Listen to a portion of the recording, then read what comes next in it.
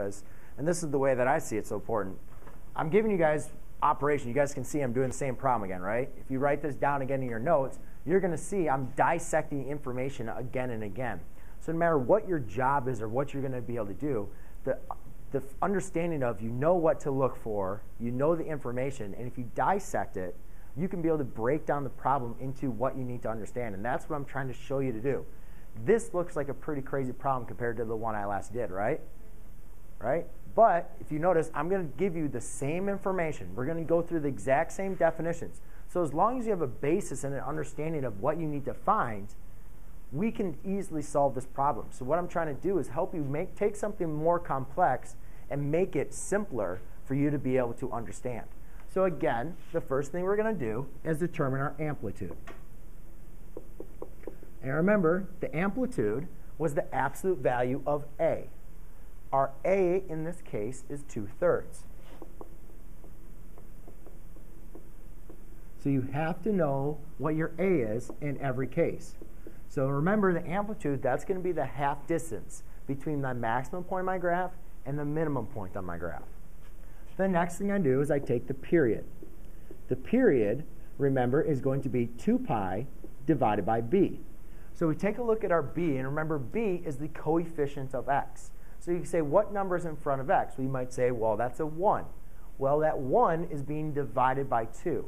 So you got to be very careful and notice that even though your period, there's a 1 in front of there, it's actually 2 pi divided by 1/2. Right? And I'll state my case here real quickly. 4 divided by 2 is equal to 1/2 times 4, correct? Right? So when you're dividing by that number, it's the same thing as multiplying it by 1/2, or whatever it is. So therefore, by simplifying this fraction, I get 4 pi. So that's our period. The next thing we do is we find our critical points. What is the x scale? What's the difference between each of these points? So again, all we do is we take our period and we divide it by 4. So our critical point is 4 pi divided by 4, which is pi. All right? Then, if you guys remember, when we graphed the parent graph, we started at 0 and ended at 2 pi. So I want to see, is this transformation going to affect our period at all? So what you do is you take everything that's inside your function. So you're going to have, that's, no wonder I was wondering. So you're going to have x divided by 2 minus 4 equals 0. And your endpoint is going to be x pi divided by 4. And then your endpoint is going to be x divided by 2 minus pi over 4 equals 2 pi. So now let's go ahead and solve for x and see what we get. When we solve for x, we add pi over 4 to both sides. So we get x over 2 equals pi over 4. Multiply by 2 on both sides, and you get x equals pi halves. That means my graph, rather than starting at pi over 4, is going to start at pi halves. Then I solve for pi over here, so I add pi over 4.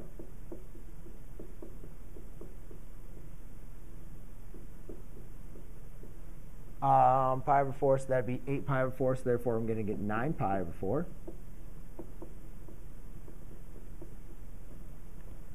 Right? Because 2 pi is the same thing as 8 pi over 4. So if you add an extra pi over 4, then you're going to have 9 pi over 4.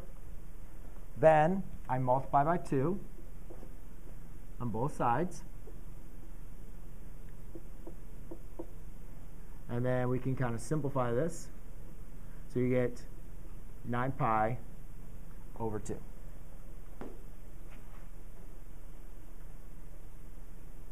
So we'll go and see where exactly that's going to look at. So let's go ahead and graph this off. Let's go and create our x scale. All right, and let's have 0, I don't know, let's have 0 be here. So we're going to say x equals 0 at this point. Now remember, there's 4 critical points that we have. The distance between our 4 critical points is pi. However, we're going to start at pi halves, right? This is our starting point, correct? Okay, so at pi halves, that's our starting point. So if I add pi to pi halves, I'm going to have what? If I add pi to pi halves, the next step is going to be 3 pi over 2, right?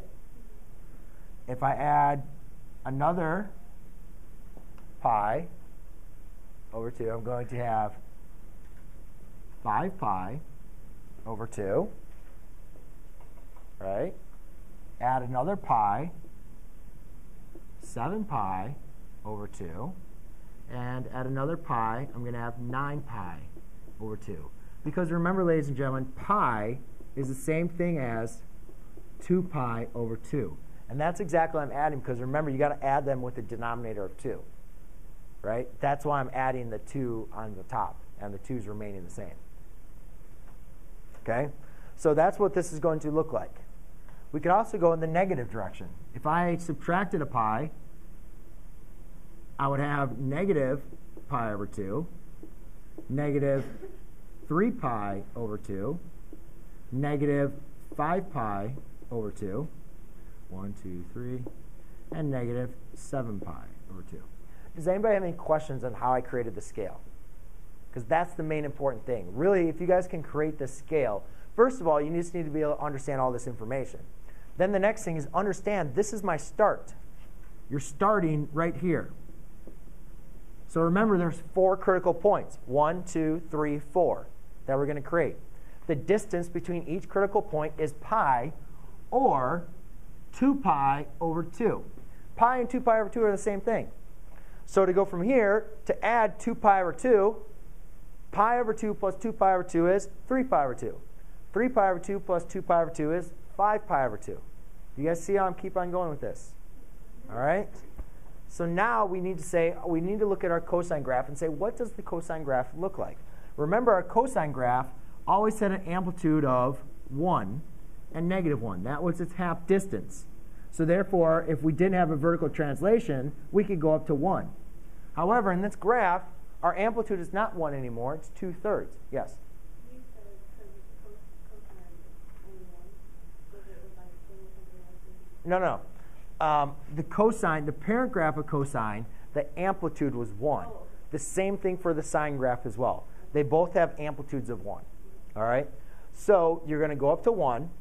However, in this one, our amplitude is not 1. It's 2/3. All right? Now, I don't have a thing, but if I broke this up into thirds, right, roughly, you could say 2/3 is going to be right here. So that means that's going to be my max height and my minimum height on my graph. So my starting point is going to start at 2/3 as a max, because remember, cosine at its starting point started at its maximum. Then the next critical point is the x-intercept. Then it goes down to the minimum, back to the x-intercept, back up to the maximum. So that would be like our initial period of our cosine graph with it being shifted over. And you can also just continue this down in the negative direction.